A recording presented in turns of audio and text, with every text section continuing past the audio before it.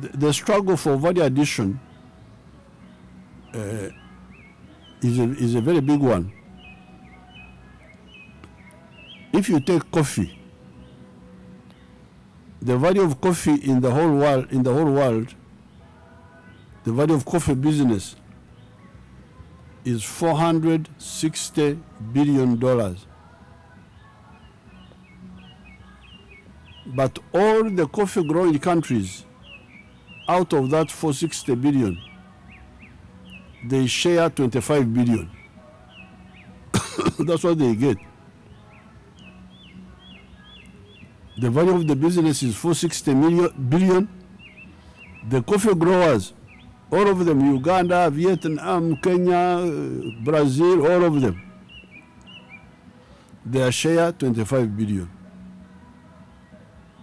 And Africa, only 2.5 billion out of the 25 billion. And 800 million of that is coming to Uganda, because Uganda is one of the big producers. So you can see the theft. The theft. So we have no alternative but to struggle with these companies. It is true, because if you add value to coffee in Uganda, instead of getting $800 million like now from that coffee, we shall be getting about 4 billion. But the jobs also will be here. Because like if you take like cotton has got, I think, 7 levels of jobs. You grow the cotton, that's a job. You harvest the cotton and gin it. Those are some also jobs. Then once you gin, you spinning to make wool out of cotton. Those are jobs. You weaving. Those are jobs. Then you print colors. Those are jobs.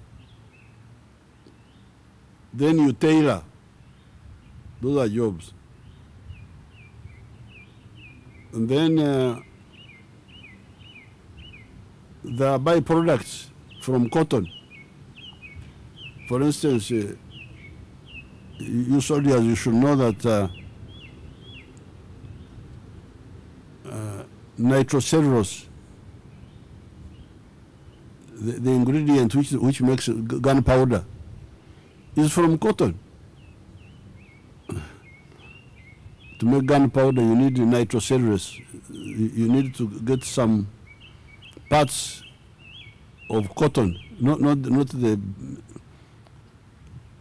zile nane ambazo zinabaki kwenye what they call linters, the ones which stay on the seed of the cotton. There are some small fibers. They are called linters. These are the ones we use to make nitrocellulose, gunpowder, for gunpowder. Then oil from cotton seeds, vegetable oil. Then animal feeds from cotton. So now all those, if you import, therefore, you import cotton, you lose all those, you lose money, but also lose jobs. So it's very serious. It's serious. So we shall have to struggle, work with the new partners like China, coordinate, force these ones. In the end, they will compete with them, because if we add value here, quarrel with them, have counter measures against them, say if you don't allow us this, we shall also not allow you to do that. It can be done, especially if we are united. We can force them to go for fair trade, because now this trade is not fair. This is unfair trade. Unfair division of labor, where they say you concentrate on growing raw materials, we shall do the processing. This is permanent slavery. This is actually modern slavery. Because like cotton, like coffee, you find that you get $1 per kilo, while the same coffee, if it is processed, sometimes it can go up to $50 for the same kilo. This is the source of Africa's backwardness. These fellows here, Ugandans, we are trying to produce rice, and they were saying I should block Tanzanian rice, and so that these inefficient rice growers of Uganda sell here. I said no, I can't do that, because if the Tanzanians are producing rice more cheaply, we buy from them. So if there is free trade, the low-cost producers will emerge.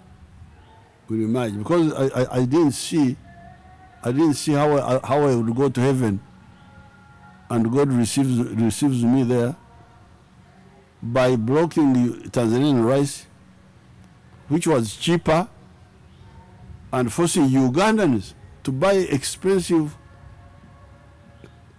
rice produced by these inefficient Ugandans as well, producing rice.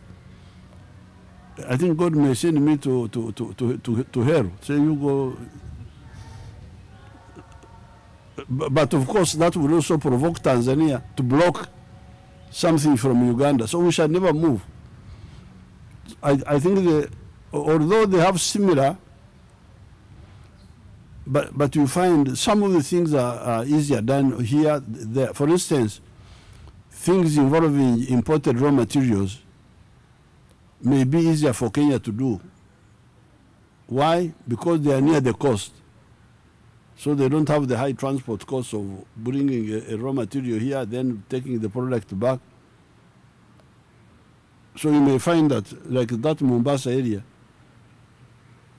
could be for factories which use imported raw materials. So because they only travel by sea, no additional transport cost. So that geography gives you some advantage. On the other hand, if something is based on the raw materials from here, like for instance iron ore, we have got very good iron ore here. We are going to build a steel factory. It may be easier here to do it here than so with clarity of view it will be sorted out. Although there are similarities, but there are also differences because of distance, because of geography, because of power cost. Okay, thank you very much.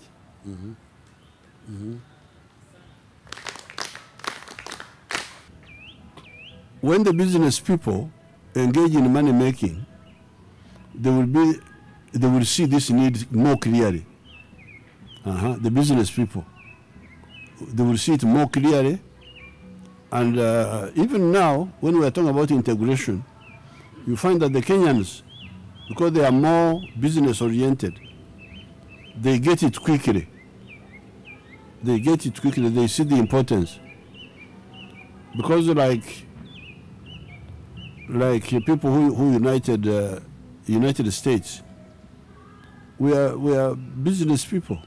People like George Washington, who were big farmers. That's why they worked for the unit of those colonies of UK in 1776 when they got independence. Then you come to Germany. By 1870, Germany was not one country. It was 39 kingdoms. Prussia, Saxony, Bavaria. But there were groups like the ones in Prussia called the Junkers, big farmers, who wanted market. They are the ones who backed Bismarck for the unification of Germany. So the people who can help, apart from the patriots, the ones who see that if we unite we are stronger and so on, the other people who can help us are the business people. The business people, they can see this point more clearly than anybody else.